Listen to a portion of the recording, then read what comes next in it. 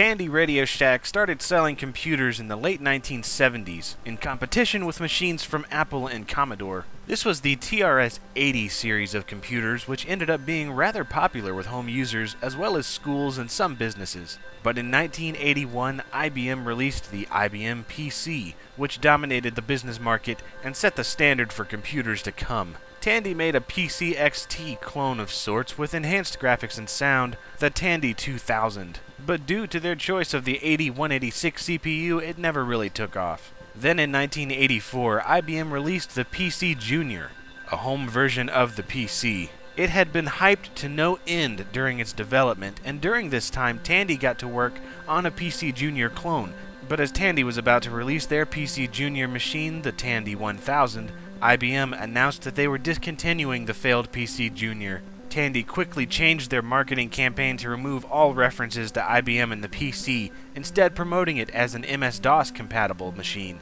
It released in 1985 and quickly caught on as a very viable alternative to an IBM PC, retaining compatibility with the PCjr and PC's standards, as well as presenting a great upgrade for TRS-80 users since it used many of the same peripherals. It was so popular that the PCjr standard for graphics and sounds soon became known as Tandy compatible. There are many different Tandy 1000 machines, starting with the original, the 1000 and 1000 HD, both with 128K of RAM and hard drive in the HD model. The 1000 EX and HX were the same as the 1000, but with smaller form factors and a built-in keyboard.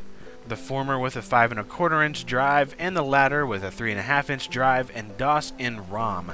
There is also the SX and TX with 8088-2 and 286 processors respectively. Next are the updates to those machines, the SL and TL series. They had varying processors, but they also had higher res graphics and even better sound chips, in addition to the earlier PCjr compatible chips, often referred to as TL graphics and sound. The last machines made were the RL, RLHD, RLX, and RSX.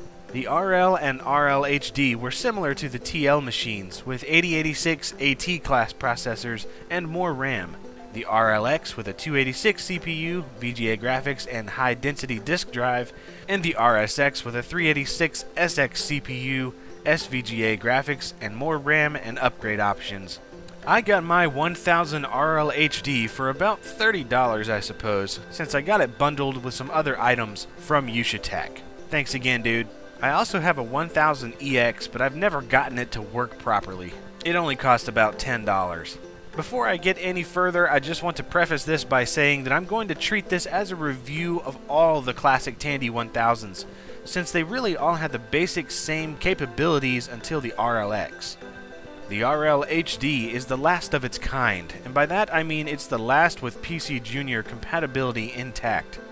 See my PCjr review for more, but the big thing about the PCjr was enhanced graphics and sound over the IBM CGA and PC speaker capabilities. While the PCjr failed in bringing these extras to the mainstream, Tandy succeeded. The HD in RLHD is because of the hard drive built in. It is a 20 megabyte drive and is a godsend for Tandy games since they often take several floppies and swapping sucks. But most of the rest of the computer is quite similar to the other 1000 machines, so let's go over some Tandy 1000 basics. A big goal of the 1000 series was that it was to be compatible with most TRS-80 peripherals. This meant that while it was compatible with the PCjr's hardware, the peripherals technically were not. The joysticks are a good example. They are the same thing as IBM or Craft sticks, but have the same DIN connector as the TRS-80, so owners of that machine already had a head start. The earlier machines also had composite output, so you could use it with your TRS-80 monitor, which was really a rebadged TV set. You have your typical IBM type ports like CGA monitor, serial, and Centronics or parallel, although the parallel is output only, so no hooking up external drives here. On the RLHD, you have PS2 ports for mouse and keyboard, which I guess makes sense since the PS2 came around this time, and the case style somewhat mimics it. But they aren't exactly the same as the IBM standard, so you'll probably still need Tandy devices for full compatibility. While we're back here, it's worth mentioning the Tandy machines were some of the first IBM compatibles to use integrated components on the motherboard, similar to what a modern chipset does. unlike the IBM machines, which still require the use of several expansion cards to perform base functions. I don't yet have a Tandy monitor, but my IBM 5153 CGA monitor works just fine, since the Tandy graphics mode is really just CGA with all the colors at once. And don't take this to mean that it works with EGA games, because it won't. The TL graphics mode might work on it too, but I haven't yet run across a game that uses it. The sound output is built into the system, with headphone output, a speaker, and volume knob. The RL also has a mic input, and we'll get to that soon. Unlike the PCjr, there are no cartridge slots, but it does have the same 360K floppy drive, and the RL has a 720K 3.5-inch floppy drive. On the EX and similar machines, the drive is required for use, since there is no hard drive or built-in DOS. Many later machines had DOS and ROM, and of course, the hard drive negated the need for booting from a floppy. But another big part of Tandy machines was its optional operating environment, Deskmate. At the time, environments like Mac OS and Gem were all the rage, and Tandy had their own.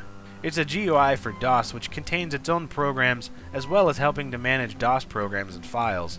It's pretty darned awesome to use, especially if you have a mouse, like this ugly freak. It's pretty similar to Amiga OS and Gem, and makes it feel like its own machine and not just another IBM clone. My favorite things are the sound programs. You can take full advantage of the Tandy DAC and listen to and compose music. And even sound effects, which you can also record using the mic input. It even has built-in audio manipulation, which is absolutely insane for 1991, when sound cards were still a luxury. Still, this is only on the TL and higher machines like the RL here. The earlier 1000s had Deskmate available, but not with these enhanced audio features. In my PCjr review, I mentioned how the thing was pretty much suck, because while the capabilities were there, so many games were made to take advantage of Tandy hardware and more RAM. Well, if you get a Tandy 1000, you can just forget those issues. The RL HD is especially nice, with 768K of RAM with 128K devoted to video, the PCjr compatible chips, and a 9.56 MHz 8086 processor, putting it in the AT category. A good example of this extra speed boost is really noticeable in games like Digger. On a PCjr, it runs almost too slow to play, but on the RL, it is quite simply great. Also, the RL's CPU, extra RAM, and the hard drive make it ideal for many Tandy games, since the enhanced graphics and sound add a bit more processing and memory requirements. There are literally hundreds of games that take advantage of the Tandy capabilities. Here are a few that stand out.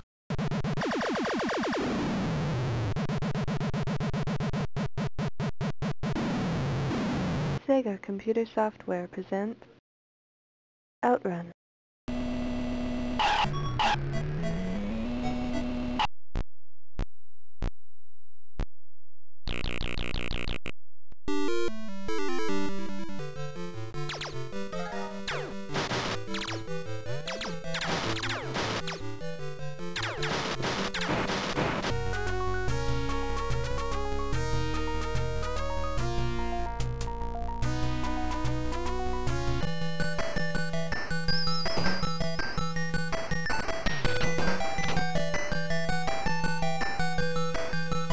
Regarding the RL HD, probably the biggest hurdle you run into is the 720K 3.5-inch drive. Many Tandy-compatible games still came on 360K 5.25-inch floppies, so you'll need to either convert them or get 720K versions. Thankfully, writing to 720K discs is easy enough on any 3.5-inch drive, provided you can find 720K discs, that is.